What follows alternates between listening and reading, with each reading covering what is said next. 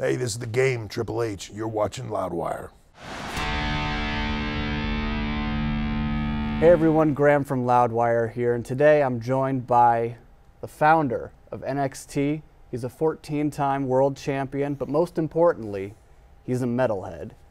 And he is Loudwire's pick for the Metal Ambassador of the Decade, Paul Triple H Levesque. Thank you so much, man. Oh, thank you. So appreciate your time today. It's an honor to be considered for something like this. You were the only choice, to be honest. You were the only choice. And it's because of the rise of NXT over the decade, the monumental rise. So I want to talk a little about NXT and sort of it becoming the underground brand for WWE fans. So let's start out with kind of what NXT used to be, because it was a very different show back when it was on TV for the first time. Yeah. So how did you transition it from sort of the quirky reality game show to a real wrestling program? Well, the quirky reality game show that was NXT in the beginning was sort of killing the tapings on those days. It was hard. You know, by the time it was over, fans were like, just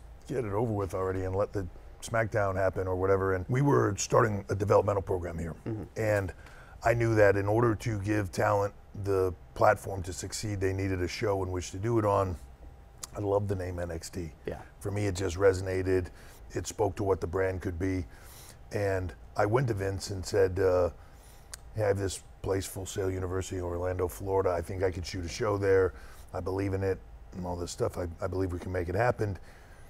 He asked me to shoot a pilot. I came over here and for almost nothing, just shot a pilot with some talent, forced some people to come do it that didn't know what they were getting into, and shot this pilot episode, and then went back to him and he was like, wow, it's really good. What do you want to do with it? I said, let me take that NXT brand. The pitch and the idea behind it the whole time was to create sort of the underground beginnings of what it would take to be in this industry. Yeah.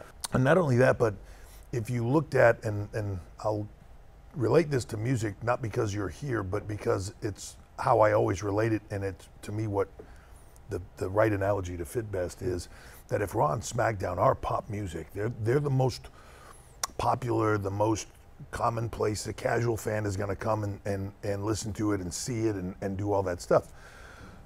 I knew that to be the alternative, we needed to be something different. And I would see these hard rock and metal festivals because I'm a fan. And, you know, I knew that the popularity of it was still there. So to be able to transition it back into that vibe, right? This was an opportunity to step back, give you something underground, something more basic, but something that was also more true to the roots of what it was, just a wrestling product. Yeah. And to do that and to create that aggression and that intensity, you need to create something that has that same vibe. And that's where the music came in. So immediately the music connection to me was to go down the harder and heavier road. Yeah. And together with our music department and Leah Lowy, who's such a key component in this, we created at the same time NXT Loud, which was kind of like a little sub-brand that would be us. We had the idea of taking young up-and-coming bands, just like young up-and-coming wrestlers, and giving them this platform that didn't necessarily exist. You know, they weren't getting on the Tonight Show or these other platforms or getting radio play. I feel like there's this massive resurgence of rock and metal and whatever you want to call it. You know, obviously Lem was a big fan, so it's just rock and roll, right? And, but I love it, and there's this resurgence of it, and I like to think we at least have a little bit of a push in that of making that happen, because I think we expose it to a lot of people that normally they wouldn't have that exposure to it in today's world. Absolutely, and you've seen where these bands have gone since being partially broken by NXT. I remember Power Trip, Code Orange, Alien Weaponry. Even like bigger bands like Bring Me the Horizon, all being NXT themes. Can you tell me about how that music is chosen for each takeover event? So Neil has a really great team. Obviously I listen to a lot of stuff as well, but he has this great team, and they're always just on the cutting edge of, what's coming out, who's got something coming out short term. Sometimes we know about they have an album coming out 6 months from now. Here's a sample of what it's Gotcha. going to be, you know, you mentioned Code Orange, for us to work with Code Orange and then see sort of, you know, the success they were already having, but see that get amplified through us using their music, but then also them playing for us and coming to TakeOver and playing Alistair to the ring and just having this incredible moment that then took them, I feel like, to another level, especially from a performance standpoint. Like once you see that, like you want to go see them and you want to listen to their music and, you know, knowing where they went from there and how it expanded for them, and then, you know, them becoming sort of intertwined in what we do, becoming friends with Bray Wyatt, like then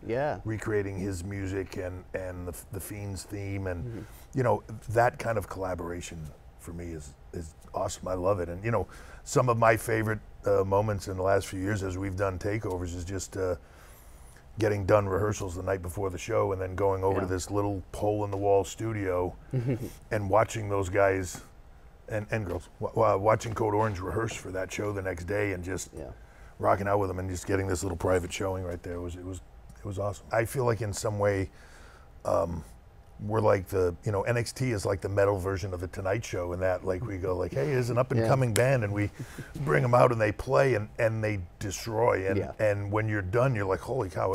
I'm like, you're checking the internet to see when are they playing near me because I want to go see them, you know. Exactly, and I think you more than anyone understand how bringing a band in can further sort of add another piece of legitimacy to a talent, because obviously you came out with Motorhead playing you down at WrestleMania. You know how important that is. So was that an influence in getting these bands to start to play these superstars out to the ring?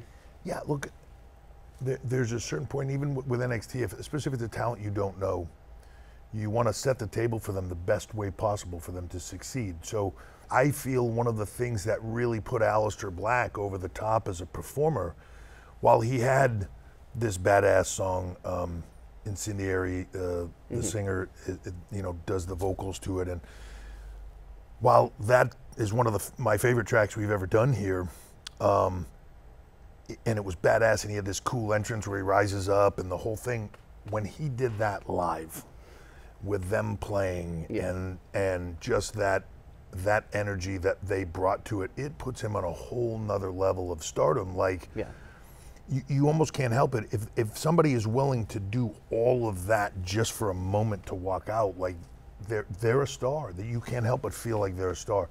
So I feel like that's they, as much as it helped them, they helped put him over the top as a performer. And that's what I feel like the marriage of this thing is here. You know, we've over the last few years, because of this, we've done Download Festival and all these metal festivals overseas and in the U.S. It's what we do is so connected to it, but the fan base is the same. And that connection point of them all coming together, and the bands love what we do. So like when we go to like Download, there's as many bands coming to our show in between their gigs to watch our performers as there are our performers, you know, trying to stay over after our show is over so that they can go see these bands play. And that's how we ended up with, you know, the Slipknot thing. I was a fan for years. Corey Taylor, Slipknot, was playing at Download. He came to the show. We included him in the show. He did something with Baron Corbin and Samoa Joe, and kind of stayed in touch with him through that. And you know, now since then, when they came out with "We Are Not Your Kind," for me, I felt like the first time I heard the track, I was like, it's like Corey wrote this for us. Having an underground feel from a mainstream company is probably not the easiest thing to do. And I think one of the important pieces of that was having Seth Rollins as the first NXT champion. What do you think Seth brought to the product in its very early stages of development? Well, you know, if you look back at that time, it's funny because Raw and SmackDown now, 80% of everybody that's there came out of this. Yeah, absolutely. Came from here. And you mentioned, you know, like Seth being the first champion there. Seth was, in a way, sort of that underground athlete. In a manner of speaking, like he was a guy with all the talent, but a different look and a different feel and kind of a rebel mentality. Like, to be honest, I mean, had a lot of conversations with Seth about like, dude, we got to change the attitude or you ain't gonna make it, you know. But it was all for the right reasons. We laugh about it now, right? All for the right reasons, but it spoke to what the brand was. Sure. Because he was underground, because he was fighting the system, so to speak, and you mentioned it being difficult. Yeah, it's hard to make the underground indie film when you go, but aren't you backed by Disney? Like, right. You know what I mean? Like, Sure. it's the WWE, and it's one of the things that we've always been sort of cautious of, is put enough production value into it that it feels professional and it feels real. You don't feel like, ooh, this is cheesy. And if my friends see me watching this, I kind of feel like, you know, like no matter how underground a band is, you want to know they can at least play their instruments and produce good music, and that the guy, hey, this guy can sing or whatever, you know, it's a part of the quality thing. You want to know all that and feel all that and have it be a part of it, but at the same time, you don't want to feel like you're getting a CGI special effects laden Pro Tooled album, right? Like where it's all perfect and it's all fixed and it's all just, you know, too perfect is wrong for this. Metal and rock and roll, it's supposed to be imperfect. It's supposed to be emotion. Emotion's not perfect, right? Like if you think about it mentally, you make it perfect. If you do it with emotion, you just say it and do it, and it's not perfect. But that's the beauty. Yeah.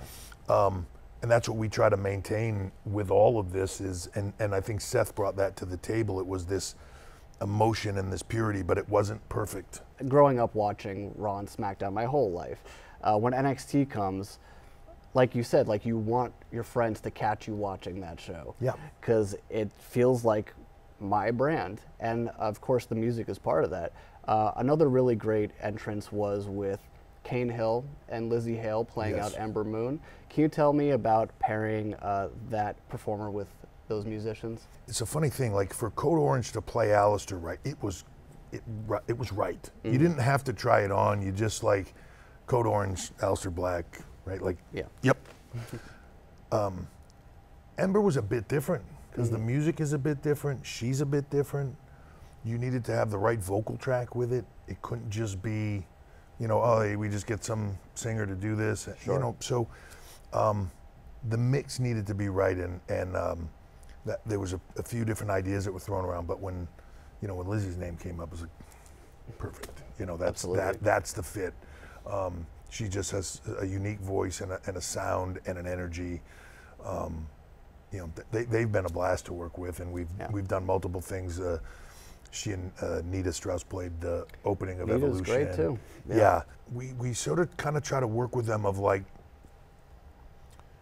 just kind of do what you do. Yeah. Not like, we're not trying to produce you. We're not trying to say like, well, just stay in the spot because we need to shoot you. Like, cut loose, and it's almost they're trying. It's a big opportunity for them. Because a lot of times they're trying to be very like uber professional. They don't want to overstep bounds and things. And we're like, hey, cut loose. The crazier you are, the better this is. And so it's fun to see them have, I think, that freedom to do things in our environment, where maybe even if they were to get a gig on the Tonight Show, they would be very much like, hey, you need to stay in these lines, and it's probably true, right?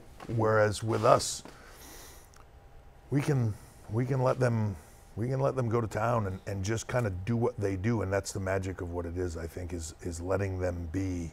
We do it with the talent, but we also do it with the artists and letting them be what they are, and that's you know the Kane Hill thing with it's another example of it. When it just works, it works. Yeah, it was so good. And speaking of crazy and cutting loose, let's talk about Poppy. Yeah. Because that was an amazing entrance, and especially with NXT now being on the USA Network, putting her on TV with Io Shirai coming out, just a wild entrance. Again, the perfect marriage of talents. Yeah. Can you tell me about putting that together? When he first sent me the Poppy thing, I think there was a little disclaimer on there. Well, this one's a bit different. Not sure if this fits, but it's cool and crazy, and I loved it. The Poppy thing was perfect, of the sweet, syrupy pop tune that blows up into this ultra aggressive, you know, violent, for lack of a better term, song. Very creepy too. Yeah, and it just fit perfect for the EO thing. We did a music video with it, and then, you know, there are certain things that just work at the right time. She was in Miami. They were about to go overseas, but they had a moment in time where they could perform for us, and we were just able to work it out. Things happen for a reason, you know, and that was a blast to do. this whole thing to me is about creating the future. And so when you walk through the Performance Center and you see these young kids, it's hard. It's like the fountain of youth. It's hard not to walk through here and see kids with a dream, and they're just grinding, right? Every day. It's not about the money. It's not about anything. It's just about doing what they love to do here from a performance standpoint and giving them the platform to do it and letting them live their dream. People like Lizzie, if she reached out to me and said, hey, we have a new album coming out, would you plug this for me? It's just whatever. Yeah, absolutely. Like that, I would do it, you know? Yeah, she's awesome in every way. Yeah. So with NXT's transition into moving on to the USA Network, being in prime time now, can you tell me about the challenges of, again, maintaining that sort of underground feel when there's a brighter spotlight on NXT than ever? How do you go from underground to we just signed with a huge label, we're the biggest act in the world, and we're doing stadiums? Yeah. How do we stay true to who we are? It's tough, but I also think that we're just nicking the surface of this. And I do feel like it's a funny thing that, like, people put things in buckets of where music should sit, or this is a kind of music that's mainstream, this isn't, all those things. It's either good or it's not. Yeah. You know, Lem had said that to me a million times. There's two kinds of music. People say rock and roll, metal, all these things. Two kinds of music. Good music you want to listen to, and terrible music you don't want to listen to, right? And that's what it is. And to me, this is either a product you want to watch or a product you don't. You want to make it good, but you want to keep it true to what it is. As this expands and grows, there's room for all of it, because there's as many people like hard rock and metal and that underground vibe. There's as many people that are connected to that. Youth is always going to be in some way about rebellion, and it's staying young, right? When you get to be 50, maybe you don't want to hear about it and you have to wear a suit, no tie, so you seem edgy. But you know, you look at things differently and the world differently. Maybe not. Not everybody does, but keeping that where it's that youthful rebellion and that youthful, like, don't tell me how to be. Yeah. And that's really what this is all about. It's anti, and my goal now is to try to make NXT not only, you know, we say USA, but I want this to be a global product that's seen everywhere. But also we have sub-brands of this, and I don't even want to say they're sub-brands, but like NXT UK. Right. You know, we've done the same thing there. We've worked with bands in the UK, the same format and the same thing. I try to find local bands. I try to find, you know, if we do a takeover in Cardiff, I try to find something that's localized to there, something that speaks to what's happening there. Yeah. And has a distinct UK feel to it. We'll do that globally. You know, I can't wait when we go to Japan so I can work with Baby Metal again. And, that would be great. I can't wait for that too. Yeah.